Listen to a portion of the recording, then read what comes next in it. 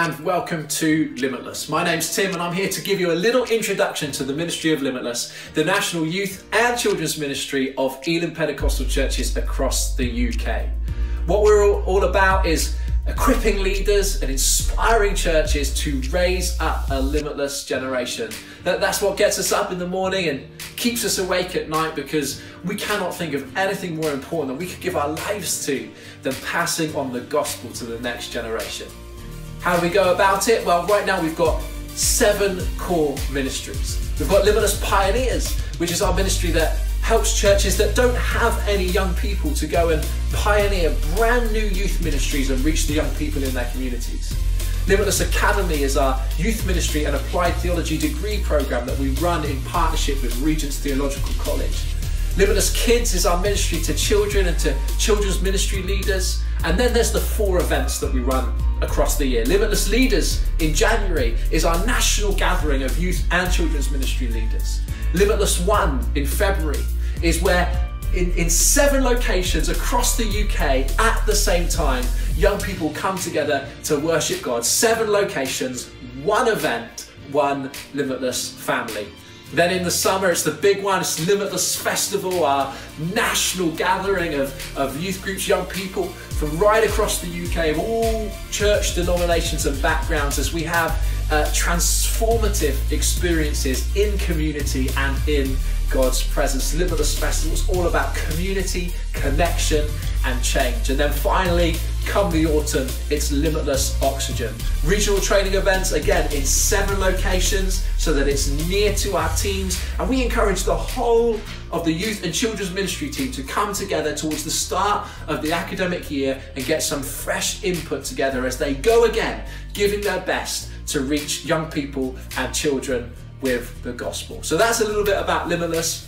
What are you going to do now? Well, of course, you're going to want to subscribe to this YouTube page, which is the Elim Pentecostal Church's YouTube page, and then you're going to want to search for Limitless Elim and come find our YouTube page as well and subscribe to that one. That's where you'll get all of our content, whether it's our leadership series or our Limitless TV stuff or just the highlights from the events and what God's been doing. You can find out some pioneers' stories, what God's been doing amongst churches who are stepping out, taking a step of faith to reach the young people in their communities. It's all there at Limitless Elim, and you can follow us on our socials as well, at Limitless Elim, across YouTube, Facebook, Snapchat, Instagram and Twitter. So connect with us, stay in touch, and I'll look forward to seeing you in person very soon. God bless. You made me new.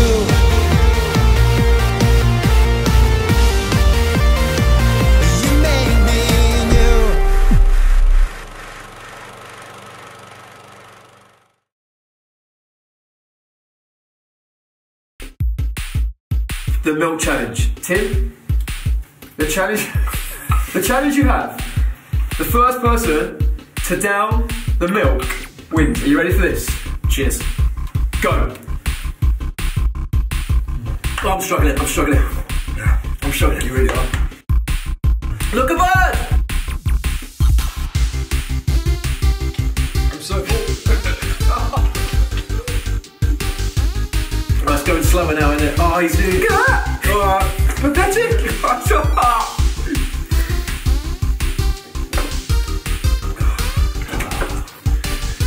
Yeah, man! Whose idea was this?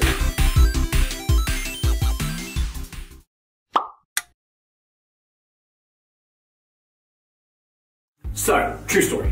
A mate of mine once got a text from his wife saying, "What do you want from life?" And so my mate, who's married, starts totally freaking out, thinking, what's going on? Is our marriage in trouble? I thought everything was okay, until his phone buzzed again and it said, "What do you want from Lidl?" But here's the thing, although she didn't really mean to ask that question, it is a good question, isn't it? What do you want from life? What are the things that you're dreaming that God could do in and through your life? Because we believe that God has got bigger dreams for you than you have for yourself.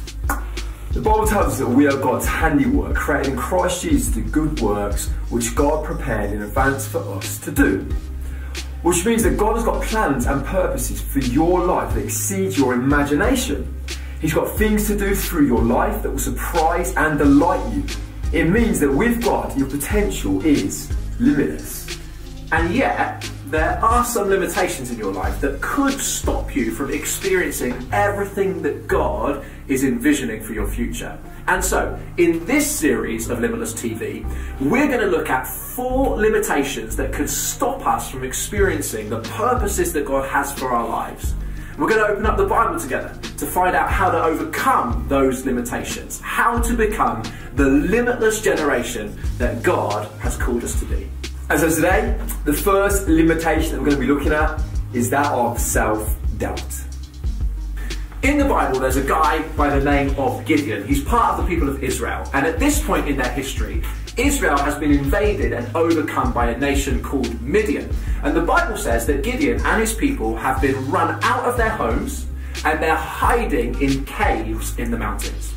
And now, after 7 years of running and hiding, God shows up and says to Gideon, "You're the guy that I'm calling to save Israel from Midian and to lead them into a new season of freedom." So here's how it happened. I'm reading from Judges chapter 6 in my Bible and verse 11. It says that the angel of the Lord came and sat down under the oak in Alford that belonged to Joash the Abiezrite, where his son Gideon was threshing wheat in the winepress to keep it from the Midianites. When the angel of the Lord appeared to Gideon, he said, "The Lord is with you, mighty warrior." "Pardon me, my lord," Gideon replied, "but if the Lord is with us, then why has all of this happened to us? Where are all of his wonders that our ancestors told us about when they said, 'Did not the Lord bring us up out of Egypt?'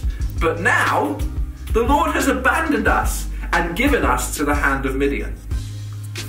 The Lord turned to Gideon and said, "Go in the strength that you have and save Israel out of Midian's hand. Am I not sending you?" "Pardon me, my lord," Gideon replied, "but how can I save Israel?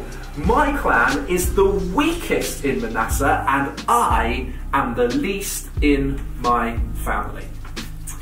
So God is calling Gideon to lead Israel into a new season. But Gideon almost missed it because of what? His self-doubt. He said, "But God, I'm the weakest in my clan. I'm the least in my family. I don't have what it takes." And his self-doubt was a limitation that's preventing him from entering the things that God was calling him to do. Yeah, that's right. I wonder if you've ever felt like Gideon.